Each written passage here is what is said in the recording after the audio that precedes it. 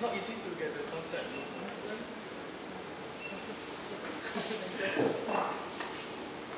This one made on the chiller type.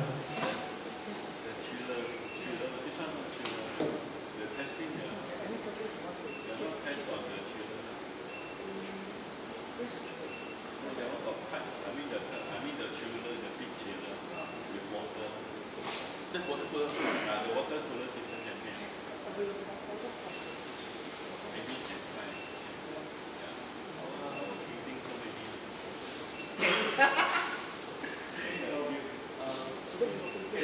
Whenever you're ready, see the pitch. I'll see the clock and repair the way.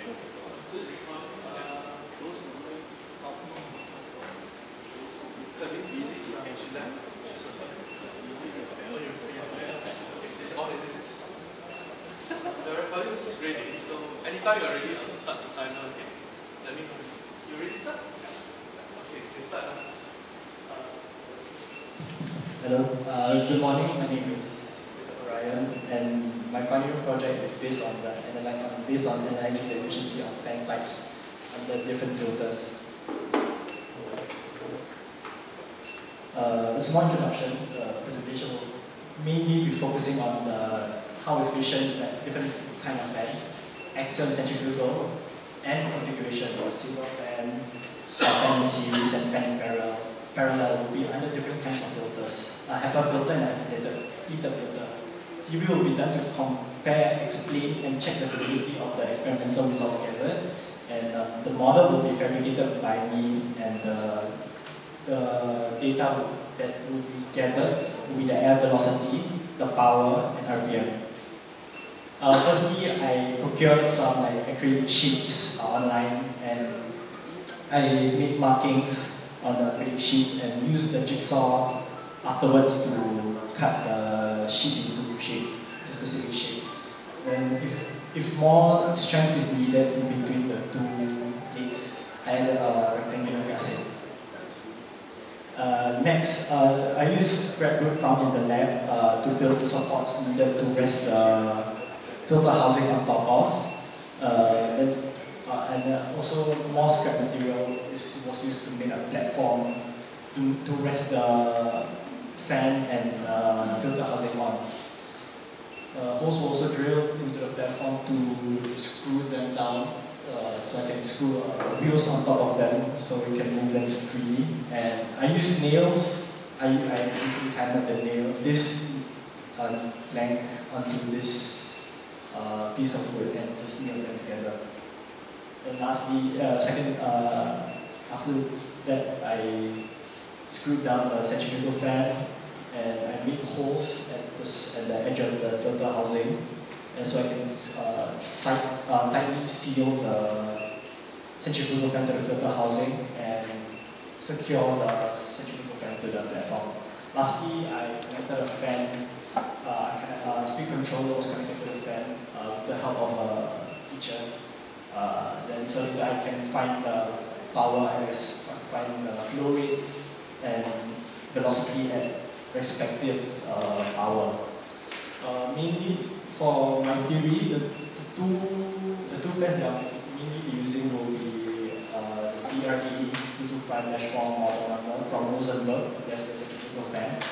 And the axial fan is from Osberg CK315C1. To gather the power, velocity, flow rate, gather the power, flow rate, and the RPM, I use the energy meter.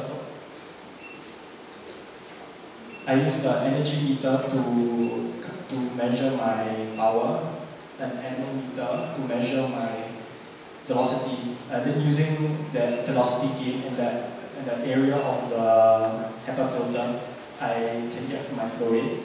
And with my handheld tachometer, I can find the RPM. And this is the data gathered. So first off, I find the area of the filter, and I get the respective power and velocity of it. Then using volumetric flow rate equals to, using the formula volumetric flow rate equals to area times velocity, I can get my flow rate in meter cube per second. Then I just convert it to meter cube per hour for, Then this is the same. This is the data I get when it's under the HEPA filter. This is my area and velocity, and I just convert it again.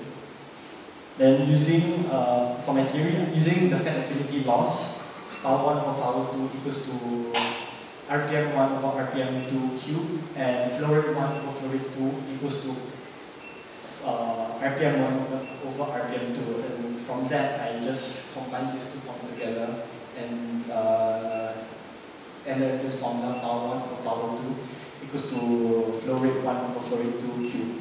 And after that, I can find the respective power and the flow rate of at any points in time needed for my theory. Then this is the data I've collected, and yeah. This, the blue line, represents the data I've collected during my experiments, and the black line is the theory is what I've ended up calculated. Based on this graph, I can tell that there is a deviation between the two lines. A few reasons could be that the design of my filter housing could be improved on, and another thing is that the age of the centrifugal fan might not be optimal, which will be discussed later on. And this is the same flow rate against RPM. And now for my axial fan, I got this from the technical data sheet of the axial fan. I found since I'm going to use a HEPA filter as the test dummy of sorts, I find points where it will be above 200 pressure, since the HEPA filter will have a pressure drop of 200 pascals. And such, I find the flow rate of all the respective points. And then, since it's in meter per second, I convert it to cubic meter per hour. And the same thing goes for, since this is a power graph, power against flow rate graph, I find the respective power of 5 points. The same thing, I use the fan affinity law, flow rate 1 over flow rate 2 to find RPM 1 over RPM 2, and such. This is what I ended up with. And so this, when I'm comparing my theory, the blue line represents the axial fan, and the orange line represents the centrifugal fan. I can conclude that from this graph that the axial fan uses lesser power when higher RPM is needed when compared to the centrifugal fan, which only has the highest of 2000 RPM. But the axial fan has a lower flow rate overall. This is flow rate against RPM. Flow rate overall, I can conclude that if you want to achieve flow rate through the HEPA filter, an axial fan will be suitable, which has lesser power usage. But if higher flow rate is needed, a centrifugal fan is better because it gives out a higher flow rate at lower RPM. And so here I'm going to compare the configurations of a single fan in series and fan in parallel. First, I use the same van. I'm going to get the 7 values of the airflow and find the respective external pressure, and such regarding an article from Ron, the fans in series, the pressure of the flow rate increases by n amount of times. So meaning that 2 fans in series increases the pressure 2 times. So I just doubled the pressure I got from the graph. And the same goes for my 2 axial fans in parallel. Regarding the same article, 2 fans in parallel, the flow rate increases by 2 times. So I just doubled the flow rate here, so I get that. Then I'm going to plot this onto a graph, and this is what I got. You can see that the 2 fans, this is the blue line, which is a singular fan. The 2 fans in parallel is the orange line, and the 2 fans, two fans in series is the orange line, and the 2 fans in parallel is the grey line.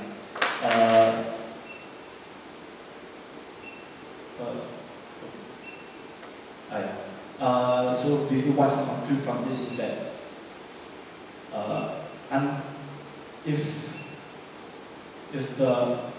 depending on the application of the fans, if a singular fan is not enough, we can add another fan to increase either the flow rate or the pressure that's required. For example, if a higher pressure drop due to the system of the HVAC system is, if there's a high pressure drop, we can have two fans in series so that we can achieve a higher pressure but with the same flow rate. But if higher flow rate is needed, for example, for like a bigger room or just a place that requires, or for industrial applications, we can add two fans in parallel, which doubles the flow rate, but reduces not reduce, but the pressure, the highest pressure will be kept the same. So some considerations that are required for future is the application of the fan. So if a centrifugal fan, from what I gathered, the centrifugal fan that might not be, depending on the scenario of the fan needed. For example, if it's just a HEPA filter, an axial fan will just suffice. But if it's if high flow rate is required, maybe we can add a bigger axial fan or a centrifugal fan that will be able to provide the higher flow rate. And when comparing the two fans, the size of the fan was not taken into consideration. For example, the axial fan was bigger than the centrifugal fan, and like bigger as in the blades at the impeller, the size of the blades at the impeller. So there might be a bias or some skewed data when comparing the two fans. And in the case of the comparison of configuration, two fans might be overkill, as of course using two fans will double the power that is consumed. So maybe finding a single fan with the right specs, for example, with the right amount of flow rate and pressure will just be perfect. And lastly, like the design of my filter housing could be improved on. For example, this is how I designed it. The fan would be here, and the flow rate would the airflow would just be like this. So that means the receiving airflow of the filter will just be concentrated into a single spot. Whereas if I design it into this way, with a chamfer at the side, the airflow would be allowed to flow from the sides, and thus having a much more spread out airflow. So which might have affected my reading my velocity and reading my air velocity and flow rate. Lastly, my design for the thank you.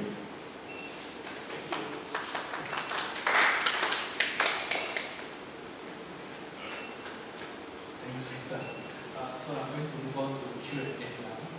Anyone want to start off with any questions? Any questions? Okay, maybe I'll start with one question for you. So I noticed that the volumetric flow rates and the pressures are all theoretical. They're not measured values because they look pretty consistent, right? Between the one fan and two fans. I saw that you put about 300, 350 intervals of 50 liters per second. So my question is, which of the measurements are actually measured and which are theoretical ones? No, the situation we have two fans comparison between one and two fans. So you had two columns. One was flow rates and the other was pressure. Further down, when you started presenting this. Next slide. Next slide. Next slide. So you have pressure and you have volume flow rates. So these are not measured values, are they? Just want to clarify. These are the values I got from the technical data sheet. I used online tool where I was able to plot points, and then so So basically I plot the maximum and the maximum on the y-axis and the x-axis. So I just found the respective pressure of the flow rate at these points at 50, 100, 150, 200, 150. Basically, yeah, because basically I'm just comparing the efficiency of the fan configurations of like a single fan or fan series or fan parallel. So yeah. Okay, I understand now. Thanks for clarifying. Anyone else have any questions? Maybe on the HEPA side? Maybe have some questions on the HEPA filter readings? Can we have a look at the HEPA fan readings which you took? The HEPA filter, the experimental readings which you